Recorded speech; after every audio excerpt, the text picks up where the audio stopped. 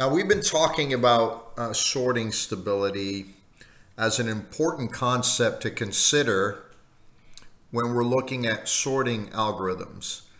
But let's look in a little bit more detail why that's important. So the examples that we've alluded to at this point, primarily in talking about counting sort, they're based on entities having single values. Okay, so for instance, an integer, a set of integers each have a single value, just the value of that integer. And it's a little bit more difficult to see the value of stability when we look at it from that perspective. However, there are times when entities having multiple attributes need to be sorted, and it is here that we see the actual value of sorting stability. So let's imagine that we have an array of some name structs, and so name is a type here, or name classes. And each of these have a first name data member and a last name data member. So in this case, we might want our array to be sorted by last names, but within the same last name, we want it to be sorted by first names. So let's first take a look at an example array. Okay, so here's an array of 4 individuals and their first and last name. Last name is in the left column and the first name is in the right column, as you can see. And as you can tell, this is not sorted by either of those fields. So it's a completely unsorted array. And so if we wanted to get the behavior that we mentioned in the bullet above, we must first sort the array by first name. Doing so then would give us this array. Now this array is still not fully sorted, but as you can see, for the 2 individuals who have the last name Lee, they in fact are sorted with respect to one another. And it is this very fact that makes us want to preserve the order of what I've mentioned as the unsorted order, because with respect to last names, this is still an unsorted array. Okay, but we've already made a single pass at this array, and we want to be able to preserve this quote-unquote unsorted order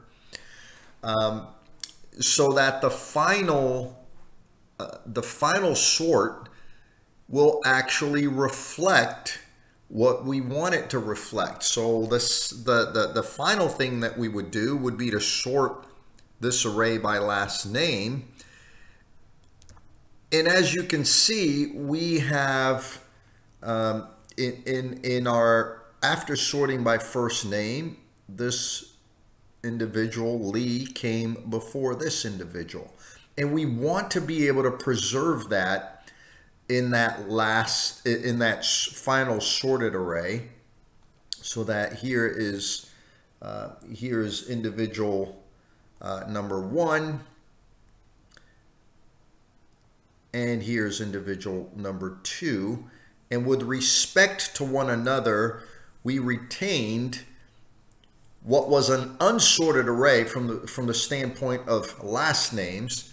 We retained that when we sorted the array by last name. So hopefully you can see the importance. This example shows the importance of sorting stability.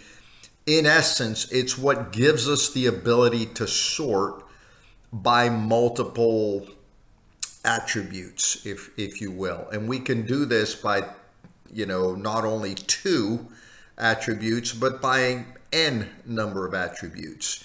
And it is this that we're chasing after when we look at the stability of sorting algorithms. So an algorithm like selection sort does not guarantee that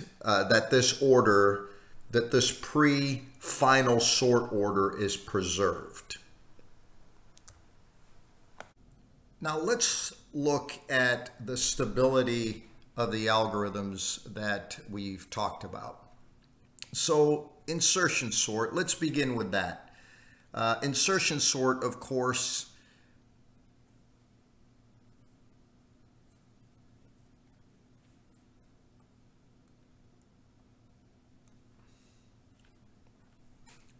let's look at the stability of the algorithms we discussed. Let's begin with insertion sort. So insertion sort, as you'll recall, only takes a look at, assuming that this is the sorted portion and we just revealed this card. This card will only travel as far as it needs to, in order to be placed in its final location. Therefore, if there was a 1 here and a 4 here, which I'm going to call 4A, and a 4 here, since this 4 is not greater, is not less than this 4, this data would not be moved, and so the data would remain as it was pre-sort. So the order is the same pre-sort as it is post-sort if the keys are similar. In this case, both of these entities have the key 4. The one that shows up first is 4A, the one that shows up is 4B. They retain their order in insertion sort. In bubble sort, it's pretty much the same thing, because if we move all the way to the end and we pick up the 4B, we will only swap it if it is actually less than the entity to its left. It is not in this case, so they remain in place. Okay, and so that is stable.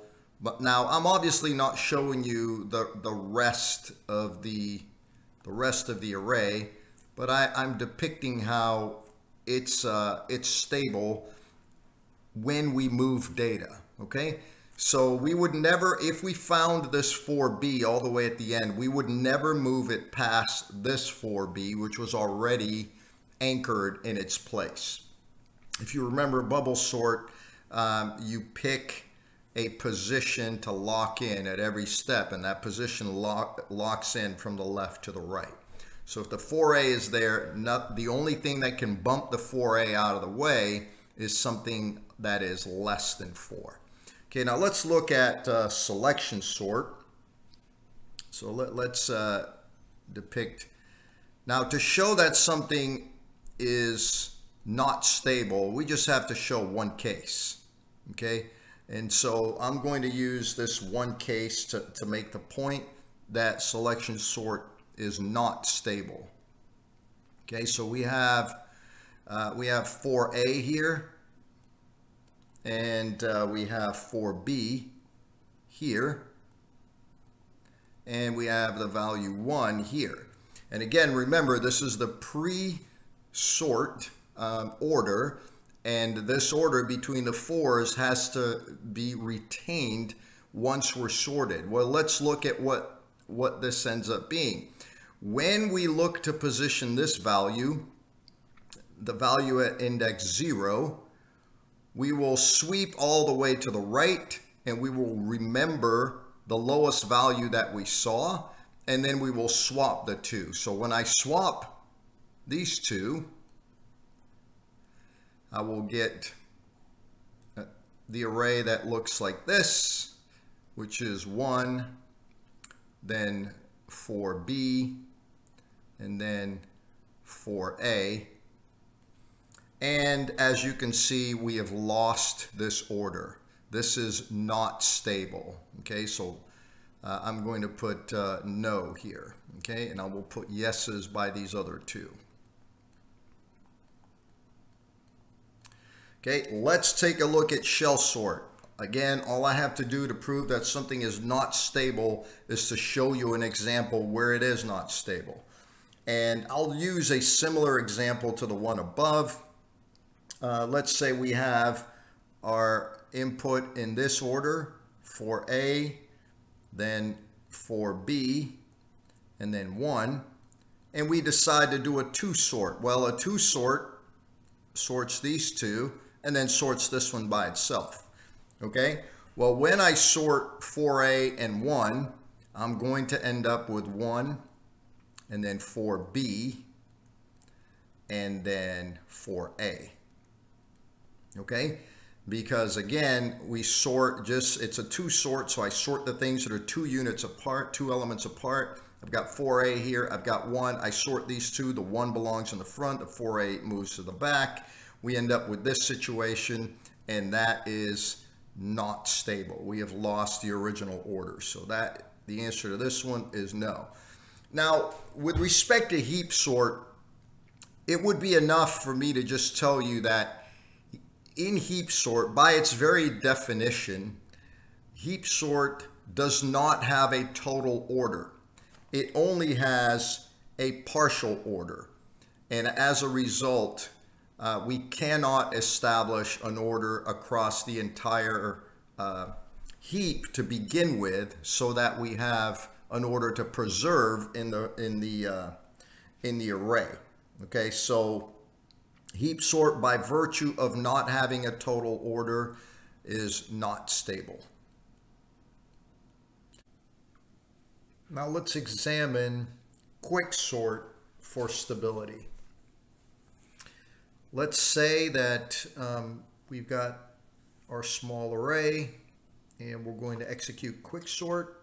So we've got value here for A, and then we've got for B in that order, and then we have 1.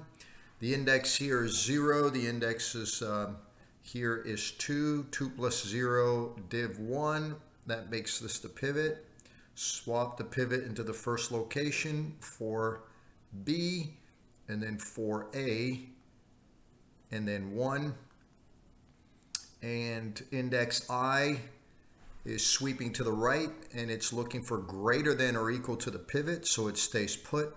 Index J is sweeping to the left, and it is looking for less than or equal to the pivot, so it stays put. And thus we swap these two entities. So we have then 4B, and then 1, and then 4A. And remember, I remained here and J remained here. So now I is going to sweep to the right, looking for greater than or equal to the pivot. So I comes to this location, and J sweeps left, looking for less than or equal to the pivot, and so J ends up here. And since the two indices have crossed, we swap pivot and J, and pivot is here and J is at index 1, is pointing to index 1, and now we have this and this situation. And since B was our pivot way back here, 4B, this now is locked into place, and we sort a list of 1 to the left and a list of 1 to the right. They both stay in place, but we have lost our order. Therefore, quick sort is not stable. Okay, let's take a look at merge sort. The key to making sure that merge sort is stable, and merge sort is considered to be a stable sorting algorithm, is to make sure that when we're merging the lists, if we have something in the left list that is the same value as something in the right list, we always take from the left list first. And so if we do that, then we ensure that the thing that was furthermost to the left is out front. And so that makes, hopefully intuitively, you can see that that makes merge sort stable. With respect to the linear sorting algorithms, I would invite you to go back and to look at the counting sort video where I specifically made the point that counting sort is stable because the final array, that temp array, is loaded backward. It's loaded from n-1 to 0. So as we travel left through the array, or as we travel from the bottom of the array to the top, and that ensures stability because we decrement that value in count, so that if I place, if as I'm sweeping, so and let's say I've got a value here that's x, and that same value here that's x, I will encounter, since I sweep this way, I will encounter this this value first, and it goes into the final temp array first, and then I decrement the count index so that next time I encounter this same value, it will go to the left of it, having decremented it. So counting sort is stable. And again, I would invite you to go back to the original video to see the details of that. That's a rather detailed sorting algorithm.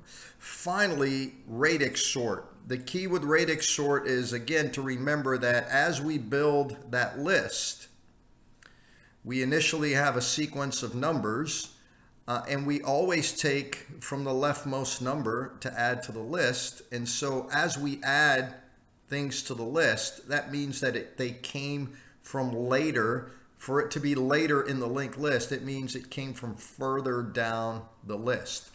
Furthermore, for subsequent steps, when we remove, when we take the output of this particular pass to go into the next pass, once again, we take these linked lists exactly as they are, from top to bottom and from left to right. And so radix sort is stable.